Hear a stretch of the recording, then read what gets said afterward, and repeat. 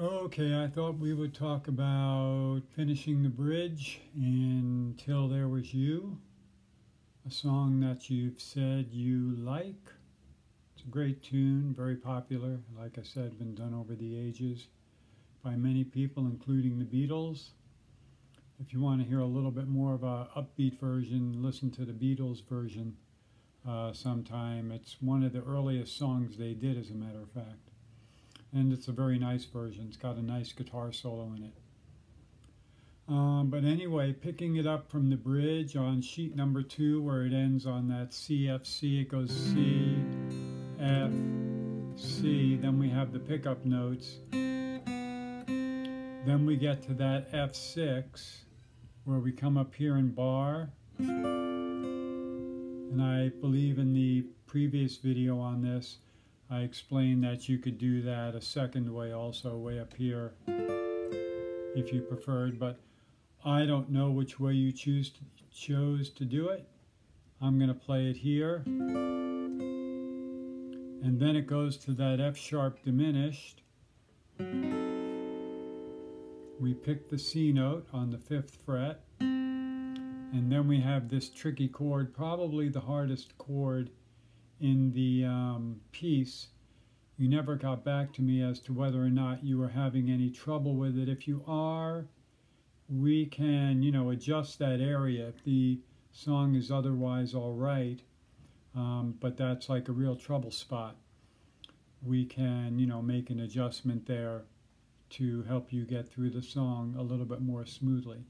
But then we, as we said, we kind of slide that first finger up and bar it, drop the middle finger down.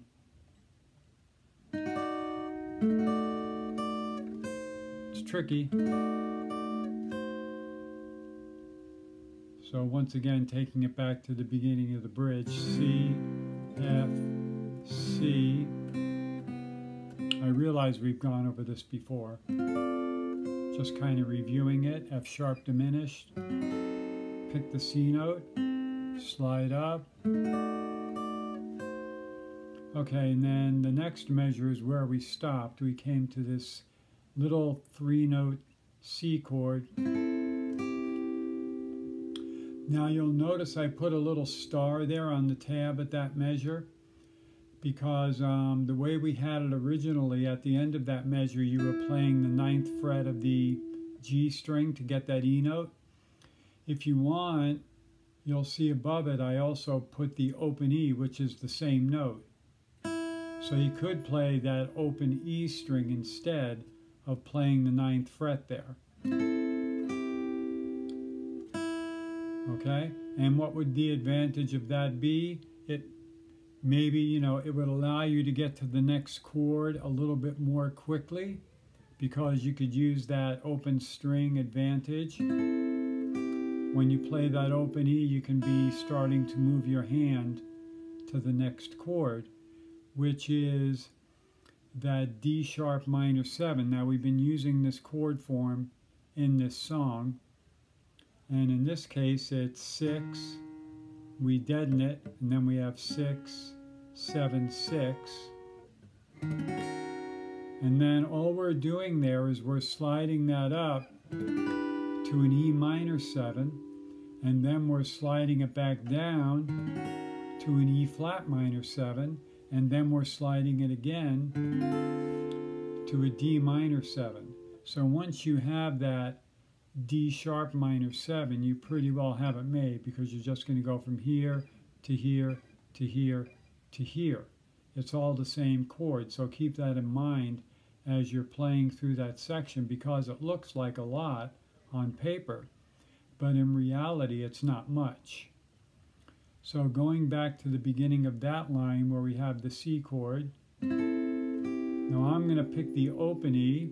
As I pick the open E, I'm going to this D sharp minor 7, land that, slide it up, slide it back down, play the D minor 7.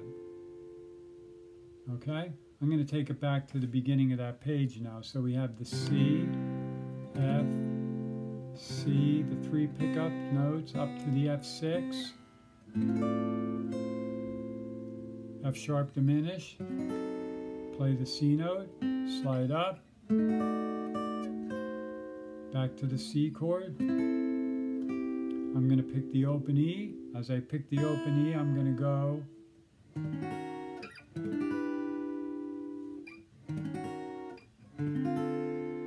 okay. So as I said, it looks like a lot on paper there, but it's actually a pretty easy section of the song once you grab that D sharp minor 7. So when you're coming off that C chord and you pick that open E, you want to make sure that that first finger, think about where that first finger is going to go. It's going to go from here, to the 6th fret. So you want to get that right down there. Slide up, back down. Now after that, we have the G note in the melody, and the way we're going to accomplish that is if you look at the D minor 7 that we just played, we have to reach back and get this note on the 3rd fret. So watch how we're going to do that. We're on that D minor 7, and then what I'm going to do is I'm going to bring these two fingers straight up, and then I'm going to reach over with my first finger to play that G note. Okay, so I'm going from the D minor 7, going to bring these two fingers straight up, and at the same time bring that first finger, and then I pick the 6th fret, which is the note that the pinky is on. So D minor 7, bring those two fingers straight up, bring this one over to the G, play the F note that the pinky is on. Now that's quite a stretch there, and once again, if you can't, you really have to open your hand up.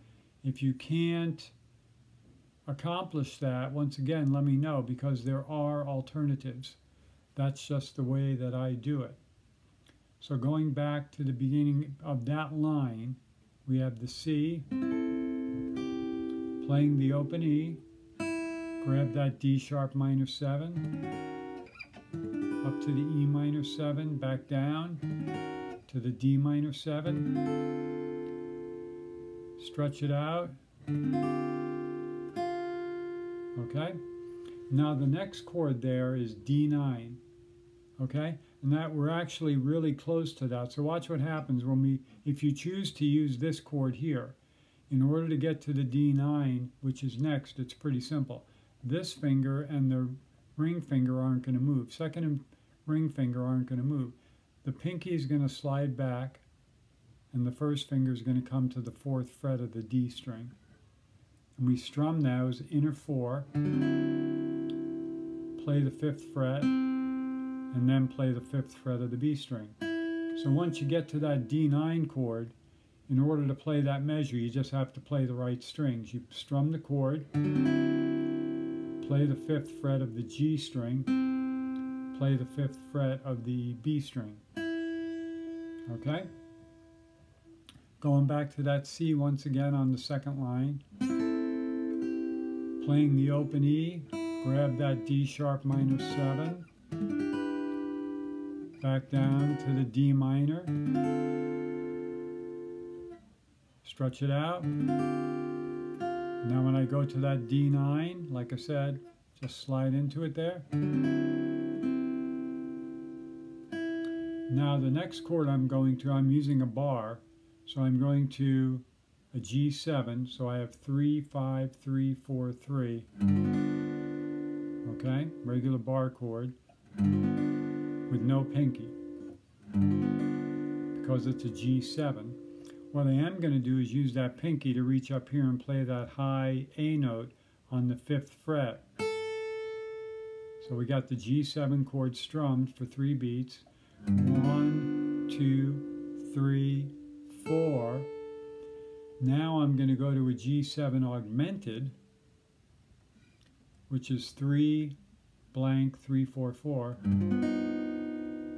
So I'm going back to the beginning of that line.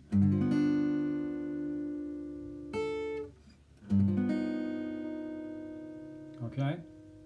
Now to continue back into the main part of the song that we've already learned, all I'm going to do is slide my pinky up 1 fret to the 5th fret, slide it up to the 6th fret, and then slide it back to play the C major 7 chord. Okay, I'm going to take it from that G7, got the G7, play the high A note with the pinky, go to the G7 augmented. You notice the first finger stayed where it was. Now I'm just going to slide my pinky up 1 again, and then keep it on that string and slide back to the C major 7. Okay? I'm going to go back now and play that entire page in time and count through it. So we have the C, F, C, 2, 3, 4, 1, 2, 3, 4, 1, 2, 3, 1, 2, 3, 4, 1, 2, 3, 4, 1, 2, 3, 4, 1, 2, 3, 4, 1, 2, 3, 4, 1, 2, 3, 4, and 1. Okay? Now I notice on that, I just noticed on that measure with the G7 augmented, those that E to the F note, those should actually be connected as 8th notes. I didn't connect them. You can correct that if you want, but it's no big deal. So I'm going to play it from the beginning of that page, top of that page again, nice and slow, to give you something to play along with. So we have C, F, C, 2, 3, 4, 1, 2, 3, 4, 1, 2, 3, 1, 2, 3, 4, 1, 2, 3, 4, 1, 2, 3, 4, 1, 2, 3, 4, 1, 2, 3, 4, 1, 2, 3, 4, and 1. Okay, that's a lot to work on.